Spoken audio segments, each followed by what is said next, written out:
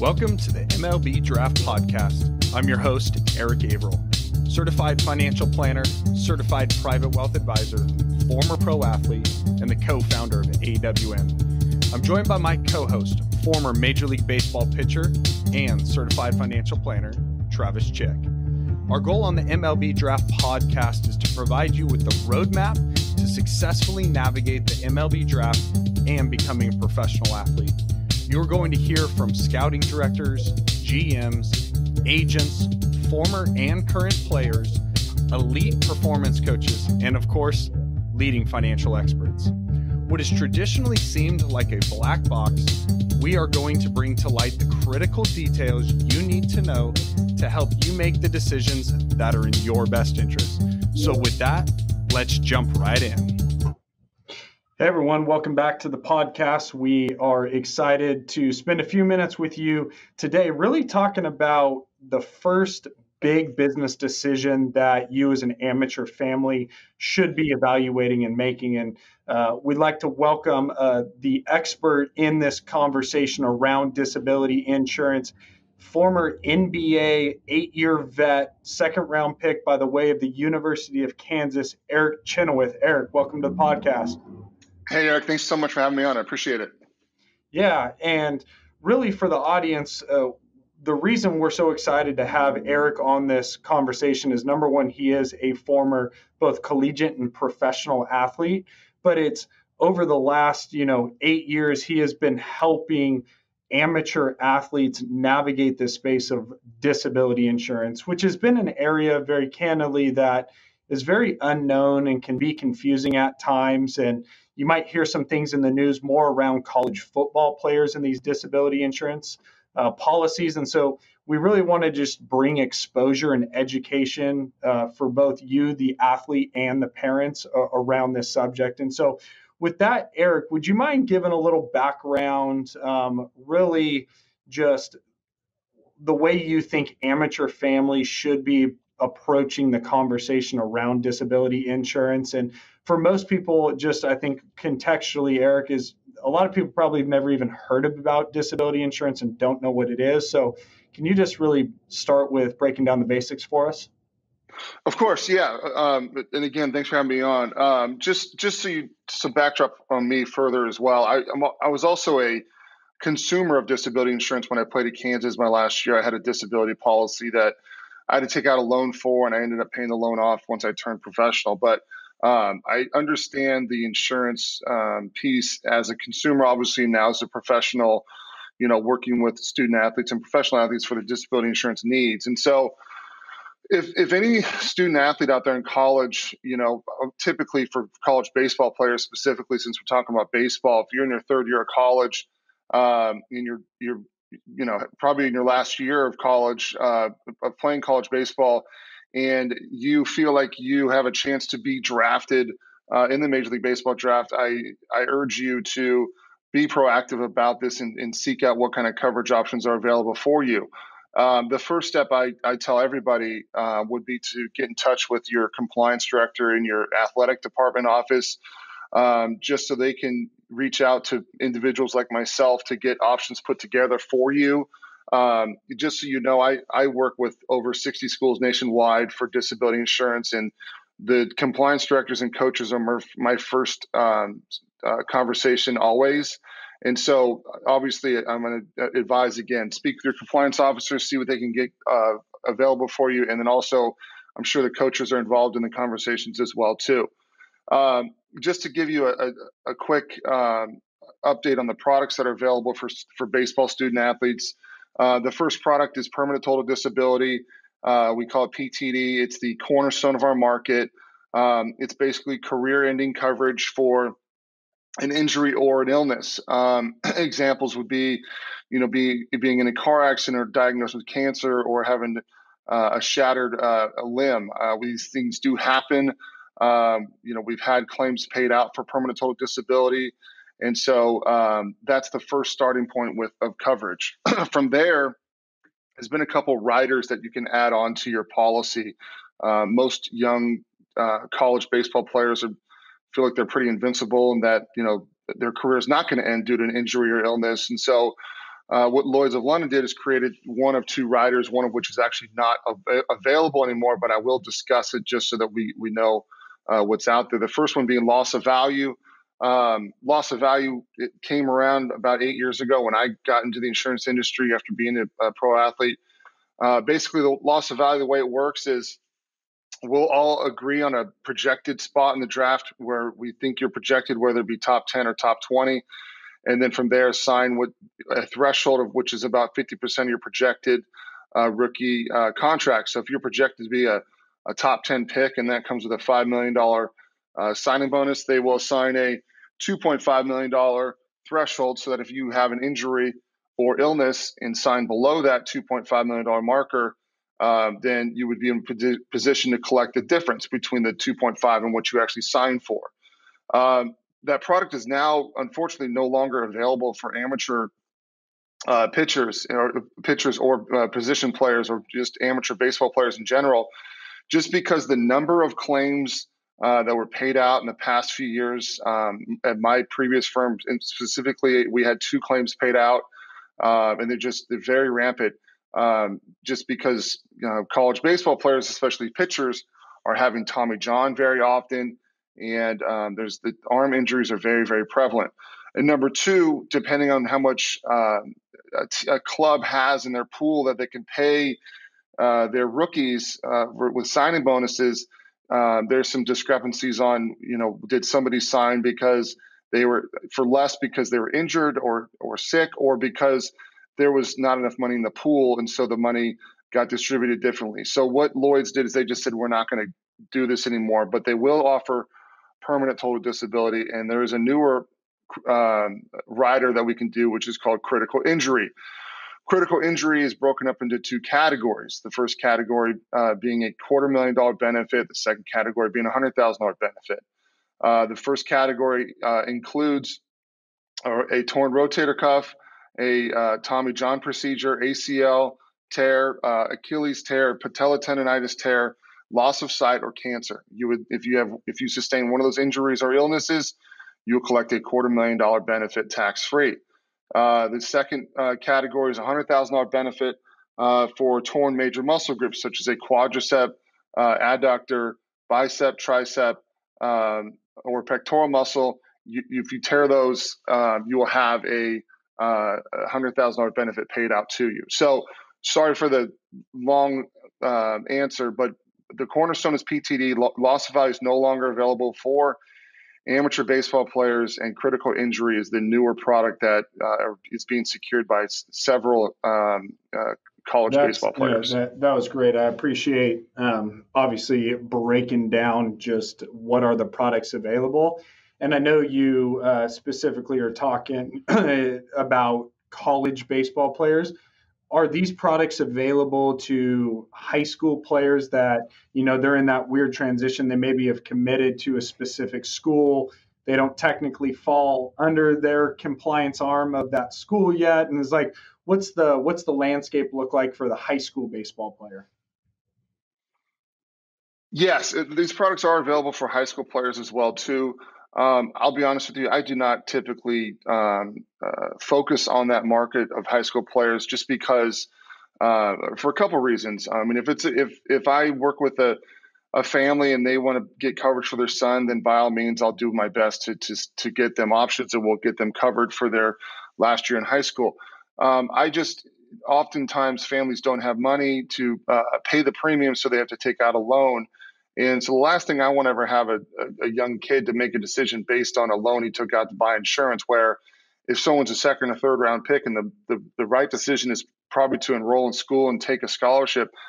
I've seen and heard in the past where someone might have bought a large insurance policy, took out a loan to buy the insurance policy, and they want to take a smaller signing bonus, to pay off this loan they took out to buy insurance with. So if the family, is in a position to pay for the insurance, then by all means, I'll support them. But I typically try to shy away from a situation where the family needs to take out a loan, just because then we're making a loan decision opposed to a baseball decision on what they should be doing for their career, what's best for them. And then secondly, too, I always encourage if I talk to a family and they say that they have $1 million sign-in bonus on the table, and they're considering to take this $1 million sign-in bonus or go to college for 3 years, I encourage them to contact the school that they're committed to discuss the school purchasing a disability insurance policy for them while they are on campus for 3 years. If they're going to get $1 million sign-in bonus and turn it down, it's happened, dozens of times with me where I'll encourage them to reach out to the university.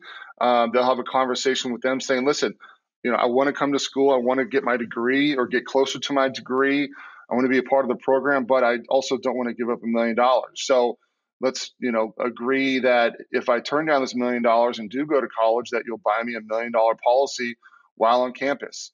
Once the schools see this relatively small monetary commitment to this agreement, they typically agree to buy them coverage while they're on campus, considering the student athlete turned down a 7-figure sign-in bonus to go play for their university. So it's important for them to also, speak with the universities about that option for them as well. That's actually very valuable to hear. It's something that I actually don't hear talked about very often, and it seems like that should be a big part of the conversation when you're making a decision to obviously forego a significant signing bonus and head to campus.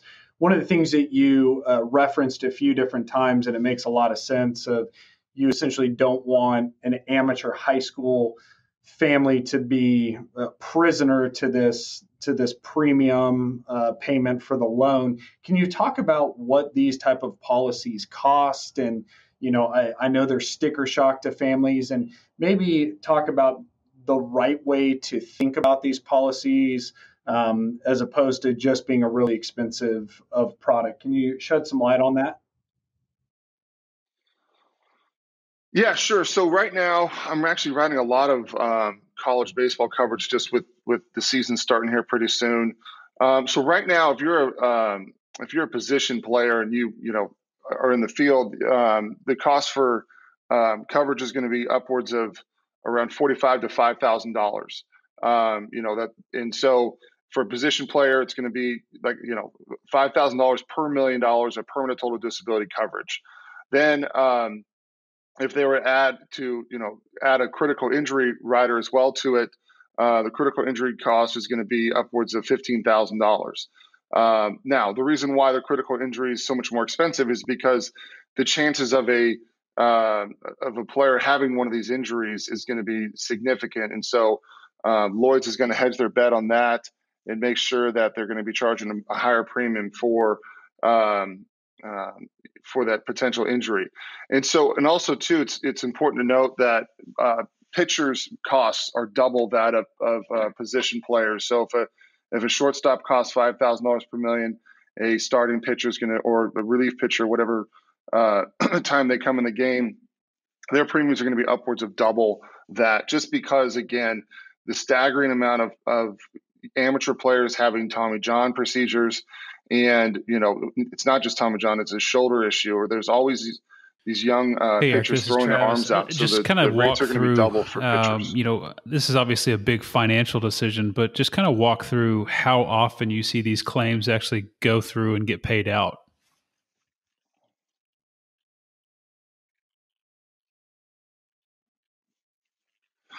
Yeah, good question. They don't happen often, I'll be honest with you. And I always try to let people know that. And I can only speak for my book of business that I personally write, because there's no official tracking of all the Lloyd's policies issued in for sports or baseball or what have you. All I can do is base it off my book of business. And so, for example, in 2019, I wrote about 150 sports cases. That's across all 4 major sports, college and professional. So out of those 150 cases that I wrote, I have potentially one claim that's going to be filed and paid. And so if you look at that, the chances are less than 1%. The year before, I wrote about 130 cases, and I had 2 claims that were filed, and the claims are actually being completed and being paid out right now. And so if you just look at my book of business, it's going to be a less than a 1% chance that this claim is going to happen. But they do happen. And I do have anecdotes of situations where I've had clients buy insurance and collect a significant payment in the high six figures and into the seven figure ranges. And they've had good experiences with me. And some of them have been able to go on and continue to play because it was a loss of value injury or a critical injury.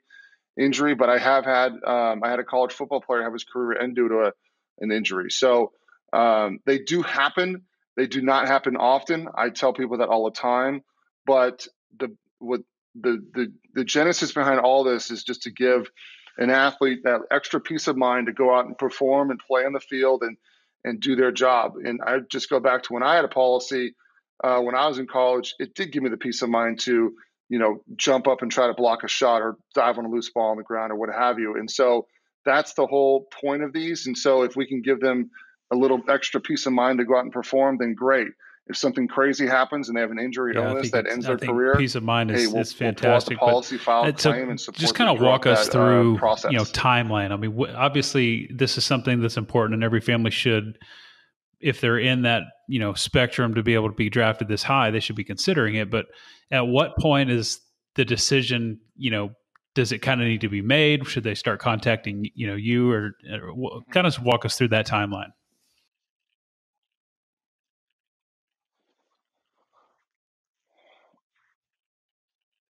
I always suggest that as soon as someone's recognized as a potential professional athlete, they should be having the conversation about what's available.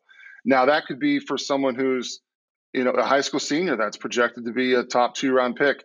They should be considering it. When you're in college and the idea of being a Major League Baseball pick comes up, that's when you need to have the conversation. So again, once you're identified as a potential pro athlete, then you should be reaching out to your coaches and your compliance officers on campus if you're in college to see what is available for you. Now, typically for college baseball players, they secure their coverage right about now, right before the season starting here in the next couple of weeks. Same thing with Major League Baseball, pitchers and catchers reporting next week. And so I'm writing a significant amount of Major League Baseball coverage for guys that are getting ready for the season. So always, we want to cover guys as we head up to the season. All the policies are 24-day worldwide coverage. So if they go home for a break or if they're traveling, they're covered on and off the field. But again, as soon as you are identified as a potential pro, let's research Erik, it and see what we can qualify you've mentioned Lloyd's of London a few times, and obviously Travis and I know exactly what you're talking about. But one of the things in the insurance landscape, right, is I feel like most likely every family has a relationship with some type of insurance broker, some insurance company. And these parents might be familiar with disability insurance through their employer if they're self-employed in these conversations. Can you actually break down, is it important to work with someone like yourself who specializes with athletes, or, can anybody get access to a disability policy? Is Lloyd's of London the actual company, or are there carriers? And, I know we're going to nerd out here for a second, but one of the things I appreciate about you, right? I've been doing this for over a decade now, and we've been working on disability policies over that decade with different providers. One of the first things you did with us a long time ago was break down and say, here's just a landscape of the marketplace. There's actually only so many companies providing this, and it all funnels through Lloyd's. And I think it's really important because there are people out there that are just going to sell insurance that actually are going to sell them bad products. So can you just walk through, who do you trust of identifying whether it's now or during your professional career to trust with your risk management needs, and what's the landscape?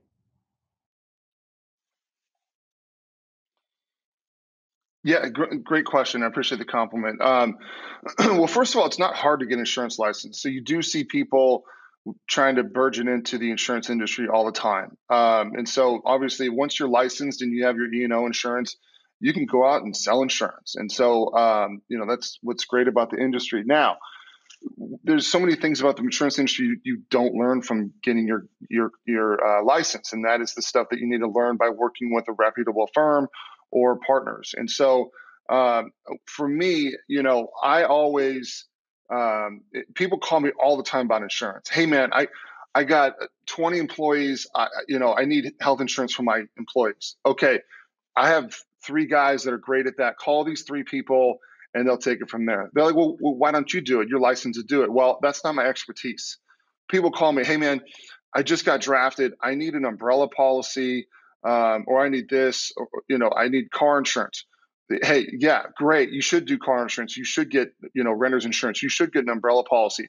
Call these 3 individuals. They're going to take care of you. Well, why can't you do it? Well, that's not my specialty to do those types of things. And so for me, the niche that I've been working in the past years is the athlete, space. And so I would hope that whether it's an insurance professional that can do it or not, would recognize, like, listen, I'm really good at home and auto insurance, then I'm going to do this. And Erik's the specialist in Lloyd's disability insurance, then he should probably do that policy for you. And so with that too, I'll give you the dynamic of Lloyd's as well too. So it's important to know that Lloyd's is not an insurance company. And so but I want you to think of Lloyd's as like the Federal Reserve, or the biggest bank in the world, right? So nobody goes to the Federal Reserve for a loan. They go to Wells Fargo, Bank of America, US Bank, what have you. Same thing with Lloyd's of London. You don't go to Lloyd's of London to get an insurance policy. You go to Lloyd's of London and work with what are called cover holders, okay? Cover holders are a collection of syndicates. So if I go to cover holder ABC, right? That cover holder is a collection of syndicates that take up the risks on the policy. So, and the way Lloyd started was back, a couple hundred years ago in the old coffee shops. And what would happen was ships were going all over the world, whether it's a tea ship or gunpowder ship or livestock, what have you. Well, these ships would sink, and so they needed to find a way to insure these ships. And so what would happen is a boat captain would walk up to a wall and write his boat name and draw a line, and then the rich people in the pubs would walk up and below that line write or underwrite, which is where the term underwriter came from, 20%. The next person would write up and write 30%, until it all adds up to 100%. That is what they call their facility. They call it their slip. That's basically and all those individuals that write their name on there are what are called syndicates. So those collections of syndicates are holding all the risks with the cover holder through Lloyd's. And so with me, if you reach out and say, hey, Erik, I got a second baseman who's in a contract year, what should he be doing for coverage? I will go to 6 Lloyd's of London cover holders, and I will get 6 different quotes, which will come with 6 different pricing, 6 different policy wording, 6 different limits of coverage. Everything is different. And so we're doing an apples to apples comparison, but it's going to be a Macintosh apple versus a Red Delicious apple, what have you. And that's when we get into the policy wording and see what we feel best and most comfortable with. Now, each company has different wording.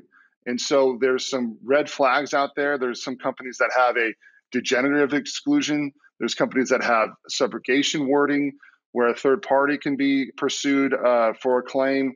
There's limit of indemnity where if you have 2 different policies, that you can only max out on coverage on one. There's several more different things that doing this for 8 years and getting fielded, lots of questions from attorneys or athletes or financial advisors, what have you.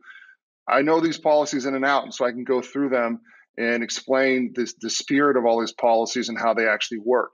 So back to my original point, if someone's newly licensed and they want to burgeon into this market, that's great. But are you a real expert in what you're doing? Are you going to make sure that you can give sound advice to, a player this is their livelihood? And so if something goes wrong, be prepared for that. And so with me, like I said, my specific, specialty is working with athletes for their disability insurance and the life insurance. And so I feel very comfortable in those conversations.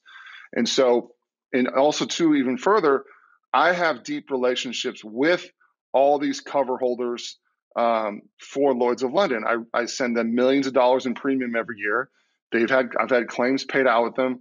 I've been to London to meet with them in Lloyd's, and I've sat at the box and I've stamped policies with them, and they've come out here and met with us, and we're constantly working together as a true partnership to number one, make sure we're providing robust coverages for athletes, and number two, to make sure that the market's preserved and that we continue to do this forever. Because like we just saw with loss of value going away for amateur athletes, we want to make sure that PTD stays here. We want to make sure that CI stays here. We want to make sure we're doing this the right way so we can continue to do this for a long time. And we're not going to do that if there's mistakes being made and that was policies fantastic. issued that should Thank not you. have been issued. And you hit on the thing again, I really wanted my niche to drill down is the on sports was space with Lloyd's, the and that's where I feel most importance of the comfortable. actual language, right? It's the one thing that none of us enjoy doing is actually reading all the fine print. But as we know, insurance companies are not trying to hand out cash. And so as we've worked through so many policies, together, you've educated us on, hey, here is where this language is different from that policy. And yes, that one's got a cheaper premium, but here's why. And so I just think navigating that space is so important. And we've talked earlier on this podcast, whether it's your agent or your private wealth advisor, or your CPA, expertise matters, right? The analogy we always use is you're not going to just have some orthopedic surgeon perform your Tommy John, right? It's going to be Andrews or ElAttrache, and so there's specialization. And so being sensitive to time, I really appreciate you giving us this information. I'm going to put your contact information and everything in the show notes so that people listening, whether it's the agents, it's the parents, it's the players, maybe it's coaches or compliance departments, that they can reach out to you. But before we go, what are some last imparting words that you would give to these players that are headed into the draft?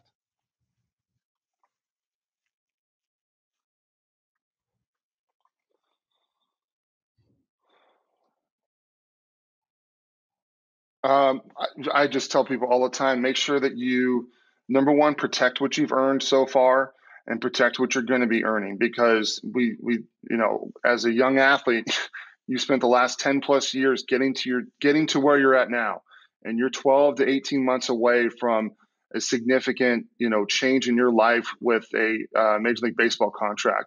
So protect what you've earned now. Once you do make it, protect what you're going to make next. And so we see that all the time and we see what pitchers are signing for upwards of 100 plus million, even in $200 million ranges. Really appreciate it. And for all the listeners, thank you once again for your guys' attention. Protect what you're going to earn. Hopefully this has been valuable for you. Our goal is to continue to provide excellent resources for you and help you make the best decisions. And so until then, have a great day. And we look forward to you joining us on the next episode of the MLB Draft Podcast. Hey, thanks so much for listening to today's show. We hope that you enjoyed it. Our goal here with the MLB Draft Podcast is to make this the go-to resource for all families and athletes looking to take their career to the next level. And so this show really is all about you, and we would love to hear from you.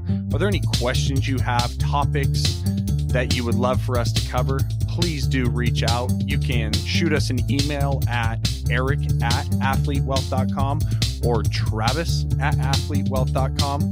Of course, you can find us on social. We're on all the major platforms at Athlete Wealth. And if you'd like to set up a phone call with us, you can reach us by going online to athletewealth.com, and you'll see right at the top of the page, there's a button where you can schedule a call directly with us. And so we would love to hear from you. And until next time, stay focused, stay hungry, and be a pro.